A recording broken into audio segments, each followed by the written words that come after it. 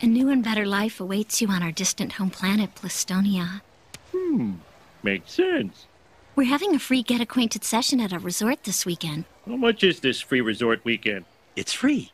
And when is this weekend? It's this weekend. And how much does it cost? It's free. I see. And when is it? It's this weekend. And what are you charging for this free weekend? Come on, Dad, the team's arriving. It's free, right? I'll be completely honest. I really didn't know what to expect coming into Once Human. I've dabbled with my fair share of survival games, from Minecraft to Valheim, even going back as far as Conan.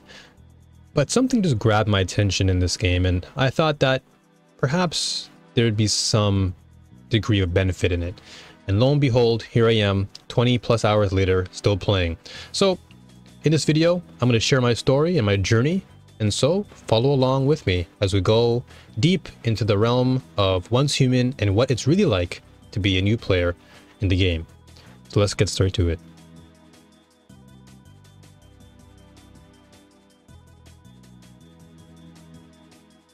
I think the best way to describe my journey thus far into Once Human has definitely been confusing, yet really rewarding. And I say confusing in a lighthearted way just because I jump into the game and there's so much to do. There's so much freedom that I have to immerse myself in this vast, open, beautifully designed world. And then I click on menus and my brain just completely explodes because there's just so much going on in these menus. It sometimes becomes really intimidating to navigate, especially when it comes to things like the survival manual and your daily routine. Again, the shop is just confusing to me too. Like the shop has a shop within a shop, and I'm just like, what do I even do? Then I go into the events tab and I'm just like, there's events within events, and I just got completely thrown off. So I backed away from all that, and I just decided, you know what, the best way to enjoy this game is to just jump right in, trial and error, and just go with the flow. And I found that to be the most fulfilling, rather than trying to read every single fine detail that the game tries to throw at me. I just decided, you know what, I'm just gonna go out into the world and just see where it takes me. And that's really where the rewarding aspect of Once Human comes from, is once you throw away all that confusion, the game itself at its core is really well designed. There's a lot to do. You've got fishing, you've got just freedom to explore, you can do solo dungeons, you can do whatever you want. And I think that's the beauty of the game, and that's why I'm continuously hooked, and I want to just dive even more deeper into the game. Now, mind you, the cosmetics are always a great selling point, and I love the cool costumes they have. I hope they add some cool sci-fi themed skins in the future. But right now, my mind isn't too much on the pay to look good type of feel. I'm more about just really sinking my teeth in and gathering resources and building cool builds and seeing how far it takes me. And that's really the beauty of this game so far. So that being said, let's move on to the second chapter. I'll talk more about my journey through with fishing and everything else.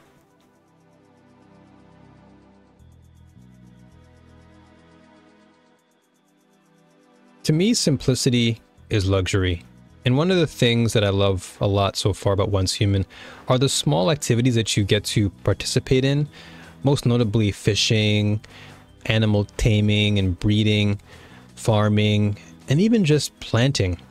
Now, I know planting is typically a quintessential part of a lot of survival games, but I think when you put all of those things together, and then you think about the potential future of what Once Human can become in terms of other activities.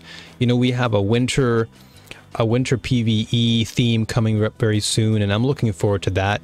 Maybe we can start building snowmen and have snowball fights and celebrate Christmas together in the game. Like, there's so many different cool things that I feel the Once Human team can really nail for the long-term future. But right now, in the current present moment, I'm really a big fan of fishing. I love the very tranquil feel of just going out into my own space, chilling out, and just fishing for as long as I desire. And this is kind of why I loved Destiny 2's fishing for so long, and I was really sad when they removed it, because it really took you away from all the action, and it gave you a chance to just sit back and really take in all of what makes Once Human so great.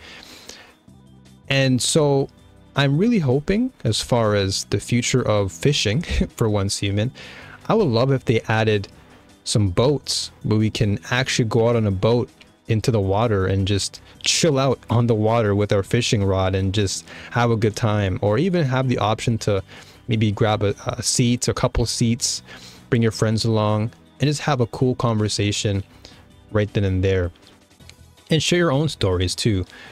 Which reminds me, if you guys have a story that you want to share, be sure to leave it in the comments section. I would love to hear what your experiences were like as a new player, and of course be sure to like and subscribe, because it'll help the channel, and you'll be updated and notified as to when I make more Once Human content, of course, too, because that's going to be something I make alongside Destiny 2 content. So if you enjoy sci-fi content, Destiny 2 content, Once Human, and much more, then be sure to do all that.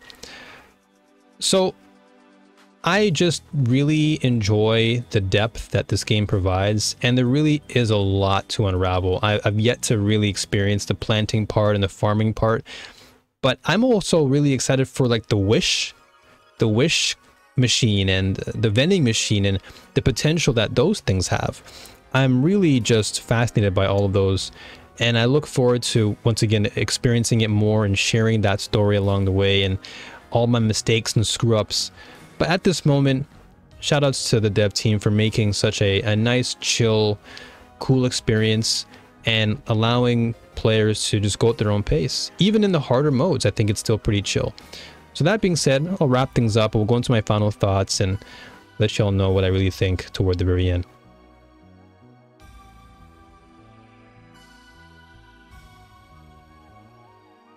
I can't count how many times I've logged into Once Human only to screw up on so many different occasions, whether it's building the wrong weapon or screwing up on my cooking or getting into the wrong dungeon and soloing it by accident. It's all in the fun, and I think making all those mistakes along the way is part of the beauty of Once Human, because it really is a journey. It really is a unique experience that is tailored towards you and how you want to play the game.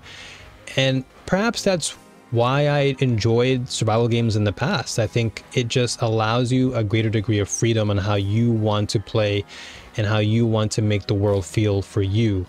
And so I'm really in this for the long term. I really would love to see more content added for Once Human, not just so much in the cosmetic section, but more so in activities, giving us more things like seasonal events, much like the winter PvE event coming up.